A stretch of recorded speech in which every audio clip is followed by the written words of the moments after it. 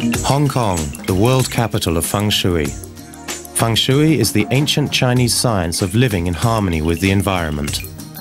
In Hong Kong, a necessary pastime with so many people living in such a small space.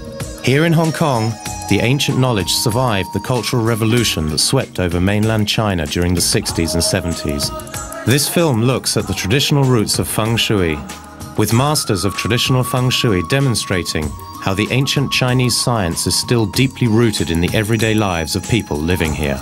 To them, Feng Shui is much more than simply a new trend in interior design.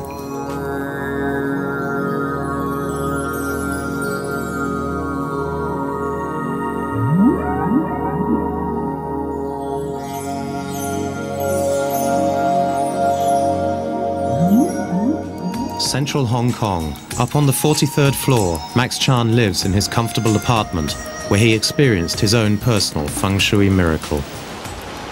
In Chinese tradition, we know Feng Shui a little bit anyway, but I really take it seriously after I lost my job.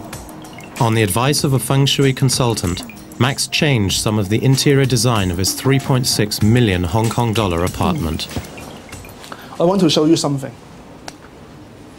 Yeah, here are two pictures originally hang at my sitting room. One is the original Chinese bed cover, very pink, and with 100 children running all around here.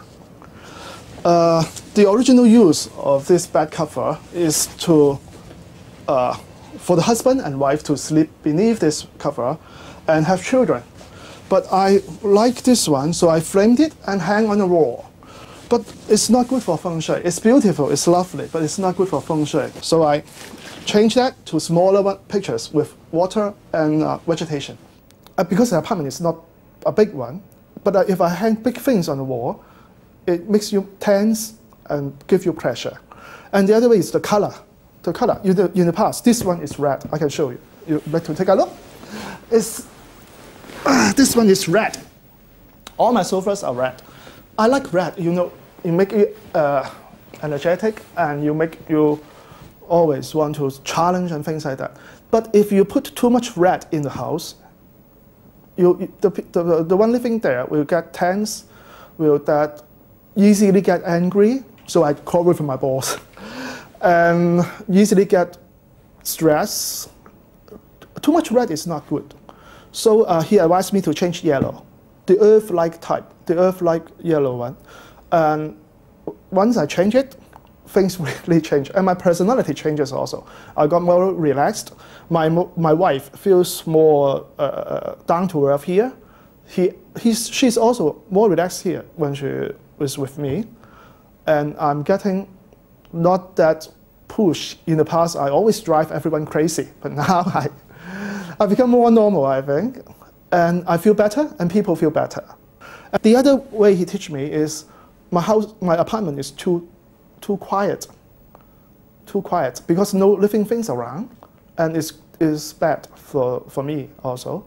So I have plants, you can see the plants, and have fish over there, and to make the house more lively.